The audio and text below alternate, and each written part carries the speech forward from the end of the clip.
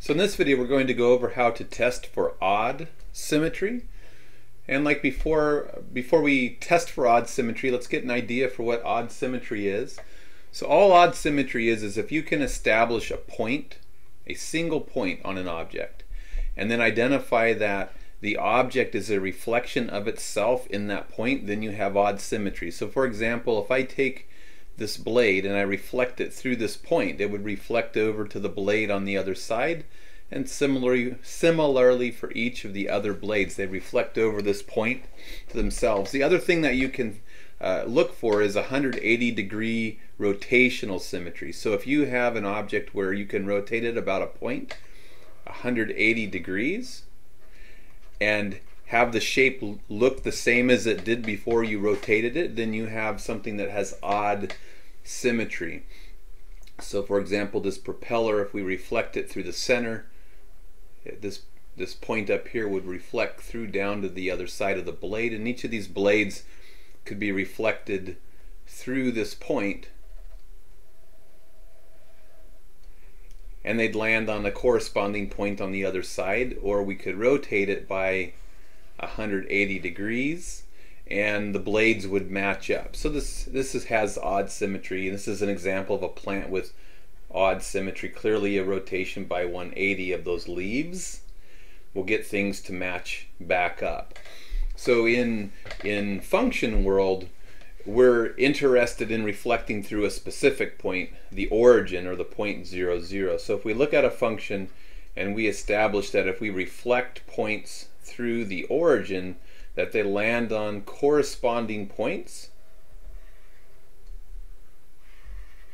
on the graph, then we have odd symmetry. Or we can think about what would happen if we rotated this graph 180 degrees about this point. Well, this bowl here would land inside of this bowl. The graph would match up. You wouldn't be able to tell that you had done anything to the graph if you rotated it by 180 degrees. So it has 180-degree rotational symmetry or reflective symmetry through the origin. And what you want to notice in a graph like this that has symmetry with respect to the origin is that if you plug in, for example, f of 1, we see that the output is 2. If we plug in the opposite of 1, which is similar to what we did when we were thinking about even symmetry, but here when we plug in the opposite of 1, we see that we get -2 instead of +2. So what this shows us is that f of -1 gives us the opposite result that f of 1 did. So similarly, we could look at 2 and -2. When we look at the -2, if we input -2 into the function, the output is a +2. When we input +2 into the function, the output is -2. So again, this shows us that f of -2 gives us the opposite of what we get when we plug in +2. And we get the same thing if we plugged in this -1.73 here. We get the, in fact, it's kind of it's an interesting case in the sense that when the output is 0, but it's still going to be true that when we input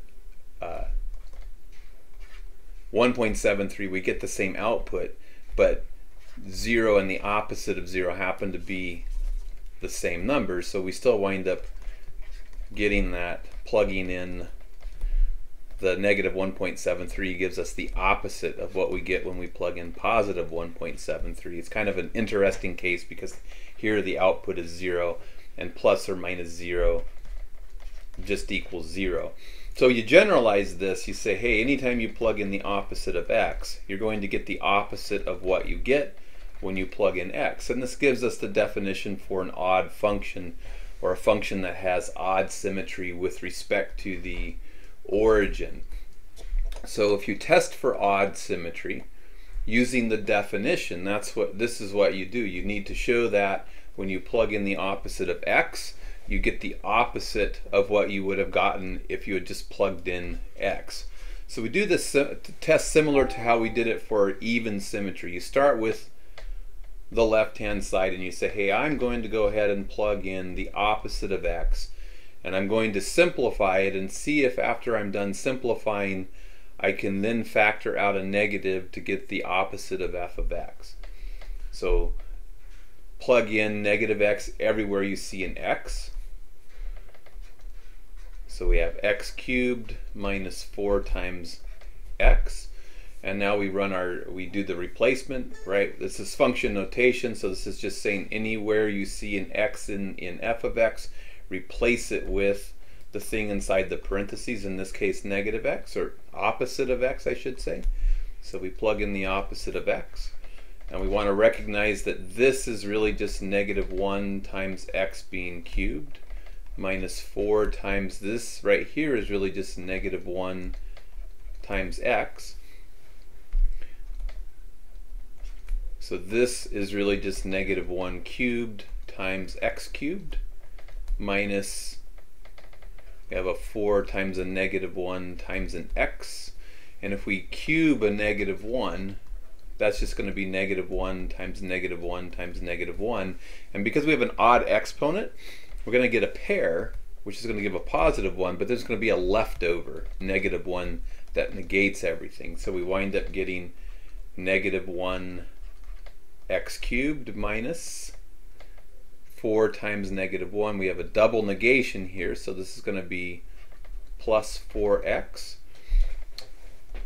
And negative 1, we could really just write opposite of x cubed if we wanted to.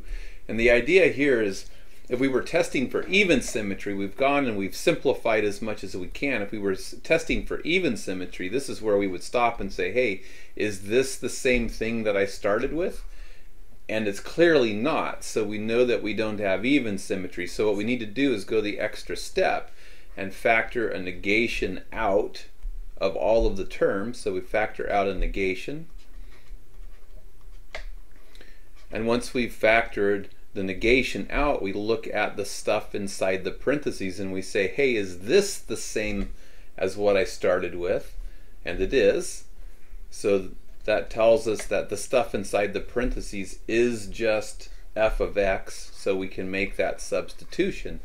And now we've shown that if we plug in the opposite of x into the function, it can be manipulated into the form opposite of f of x. So we can make our conclusion based on the definition of odd functions or odd symmetry. We can say because f of the opposite of x equals the opposite of f of x is an odd function.